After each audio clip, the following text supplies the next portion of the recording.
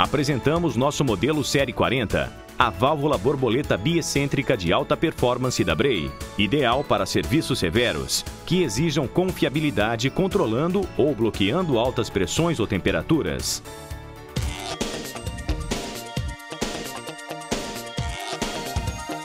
Válvulas Série 40.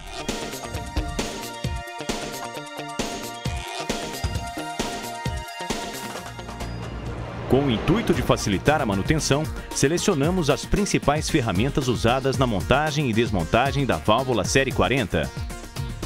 Chave Allen, torquímetro, chave de fenda, material de apoio, pincel atômico, pano.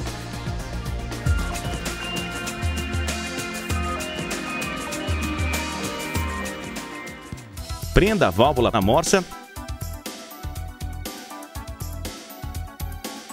e com uma chave Allen, solte em forma de X todos os parafusos do anel retentor.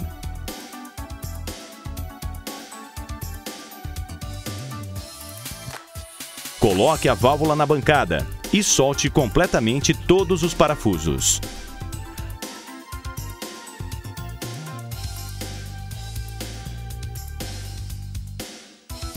Para garantir o alinhamento, deve-se marcar a posição original do anel retentor com uma referência.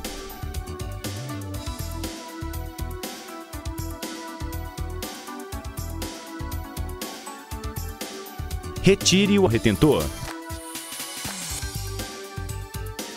Faça uma marca na posição original da sede, pois caso esta esteja em bom estado, deverá ser reinstalada na mesma posição. Retire a sede. Em um local com boa claridade, verifique cuidadosamente se a sede tem algum ponto de avaria, risco ou amassado.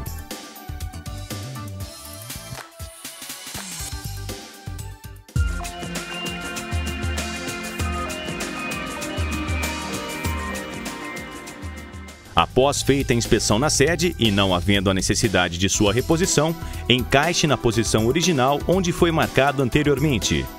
Acople o retentor na posição original na marca feita anteriormente.